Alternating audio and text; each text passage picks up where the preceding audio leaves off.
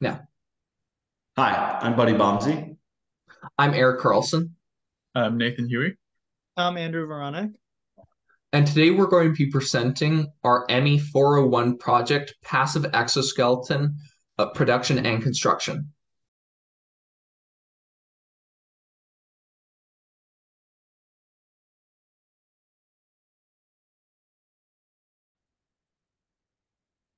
When I was a kid, I was always told to lift with my legs and not my back when shoveling snow off my driveway. This was to reduce the chances of injury to myself, especially when shoveling really heavy snow, which I think we've all been there. Our objective for this project is to be able to design and build a passive exoskeleton that helps reduce the strain on your body and make it cheap and affordable for everyone. The lower back exoskeleton design we made should improve the efficiency and support the user in manual labor. During our testing, we want to evaluate if the exoskeleton reduces the stress and strain on the user's body.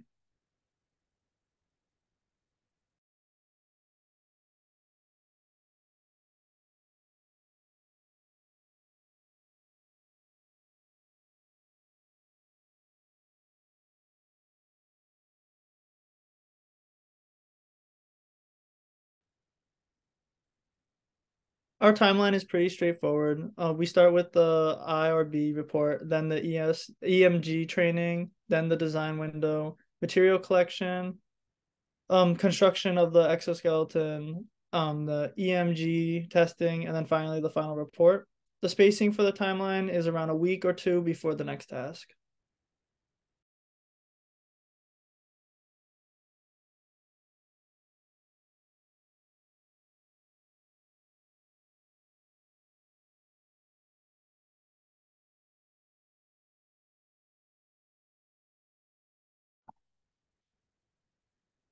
Let me explain the final design we came up with and the mechanical concepts surrounding it.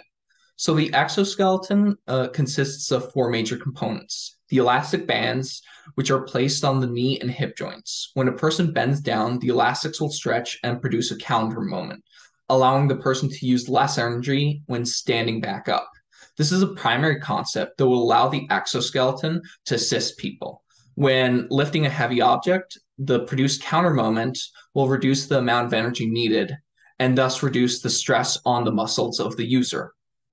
The pants and vest being used are the main body of the exoskeleton. On them are Velcro straps that allow the elastics to be adjusted for each user, and they are tight fitted to prevent the elastics from moving, anchoring them in needed places. On the vest is an exterior spine acting as a splint in the lower back. As the elastics are stretching, they're producing a compressive force. And as a result, if no action is taken, the elastics could produce a compression on the spine, which can be a health hazard. So by incorporating this exterior spine, its rigid form prevents that compression from occurring on the spine.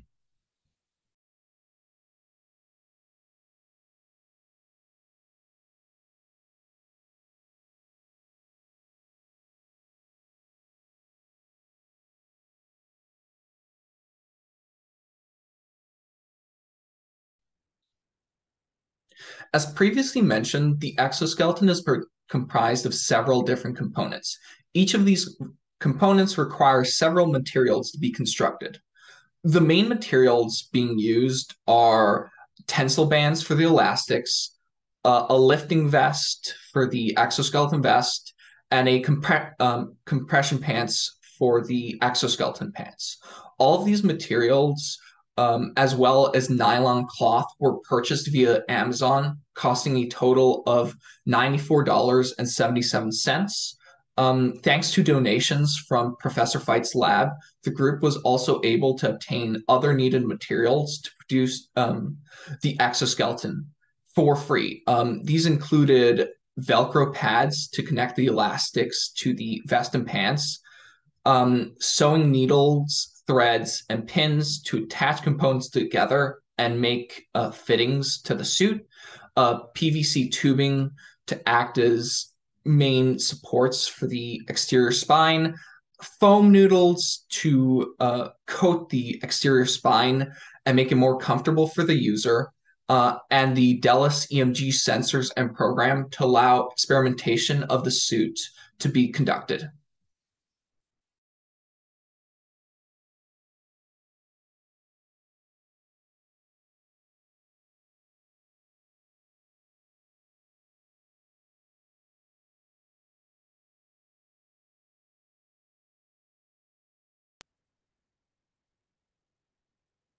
The test consisted of three main strenuous activities. These included high knees, squats, and a 5 kilogram lift. We began testing using a program called DELSIS, which allowed us to measure voltage patterns when performing these exercises. We acquired voltage data from EMG sensors, which connected directly to DELSIS and gave us real-time results. These 30-second tests measuring the voltage response of the left and right latissimus dorsi and left and right vastus medialis. And our test consisted of three main test subjects.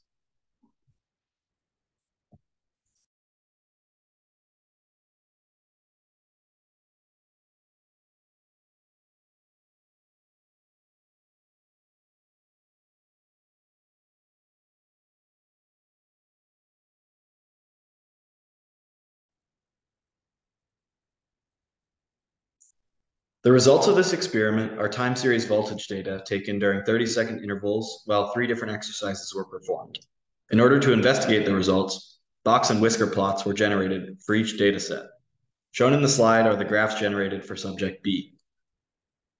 All but 2 of the experiments showed lower data ranges for exoskeleton use versus the unassisted exercise.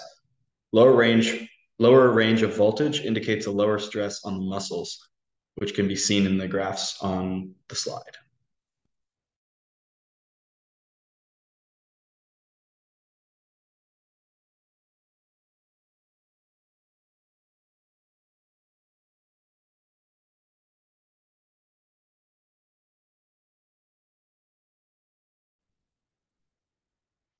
These results are further supported by the tables shown here based on the same data from the graphs on the previous slide.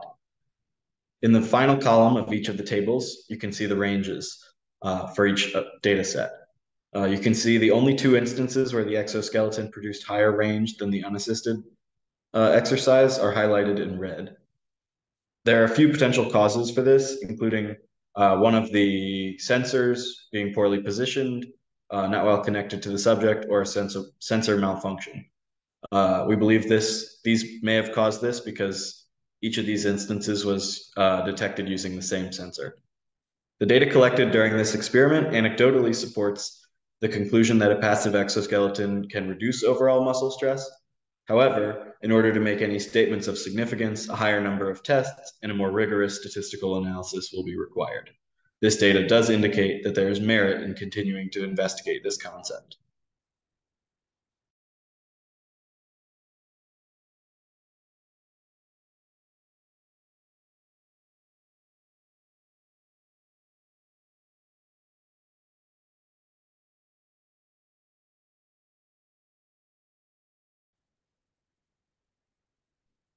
Based on our analysis, the exoskeleton was shown to have merit, and further tests could be done with this concept to formulate a finalized design.